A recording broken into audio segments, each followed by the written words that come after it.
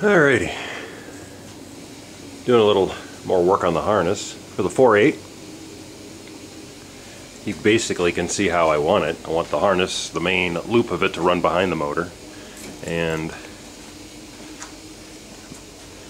I'm gonna, not obviously it's not permanent, I'm gonna tuck the wires underneath the fuel rail. I just rotated the injectors around and I clipped them from the back side. Here's your mass airflow sensor. I'm going to shorten this about 3 feet because I want to have the mass airflow sensor probably in the close proximity to the throttle body. There's the throttle body. It's like a,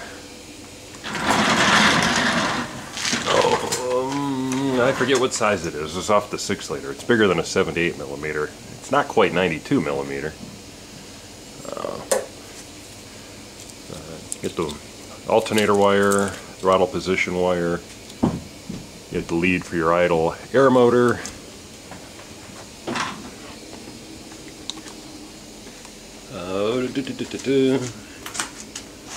Knock sensor lead.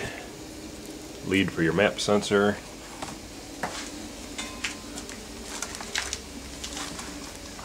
Crank position sensor, which I use one of those nice little wire retainer clips. I know it's dark. Let me see if I got a little light over here. That's better. And the harness is going to be, I'm going to shorten the lead by about 3 feet. Then you got your cam sensor wire leads, and then your oil pressure sensor, which is optional in the harness. I'm going to put it back in. I removed it. I'm going to put that back in. I'm going to move my coolant temperature sensor. Here's the lead for it. I'm going to put it back here in the corner, passenger side cylinder head, and get it away from the front. Then you got your oxygen sensors, and your grounds.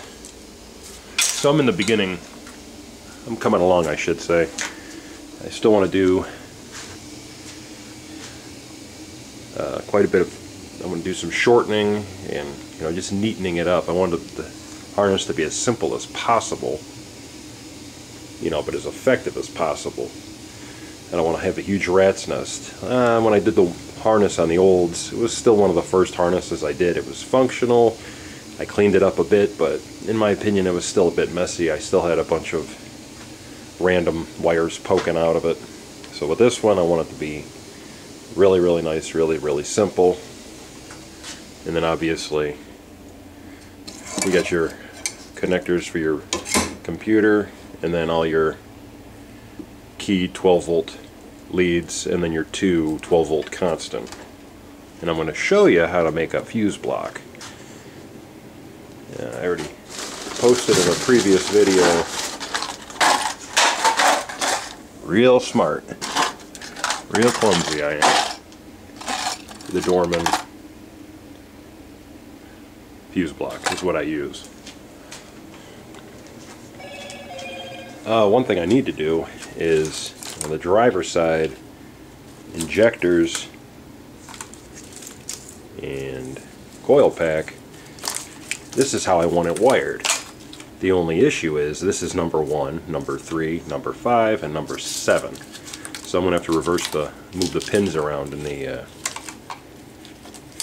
back of the connector at the ECM. It's easier to do that, rearrange a few wires there instead of chopping and lengthening the wires here. Like I said, ultimately see how the wires are going to flow. I want them coming back here. I want the bulk of the harness tucked under the intake, and then I want the PCM over here, which would be where the HVAC block was. So that's where I'm at. Just trucking along, just trying to put the wires where they need to be.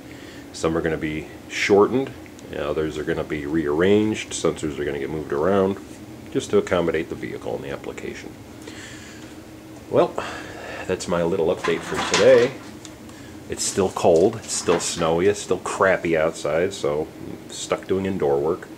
But it can be very productive, very lucrative, That way when the nice weather comes, all I have to do is the heavy work and enjoy the vehicle. So I hope this helps somebody. Building this harness is not hard. Like I said, the hardest part about it is cutting out all the wires you don't need, removing the loom, and neatening, shortening, and rearranging the wires the way you want it. So it's a pretty easy undertaking so far. It's just tedious and time consuming.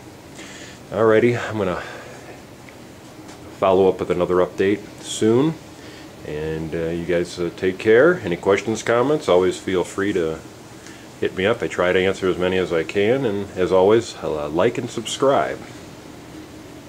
Enjoy the rest of your day and have a good rest of your week, folks.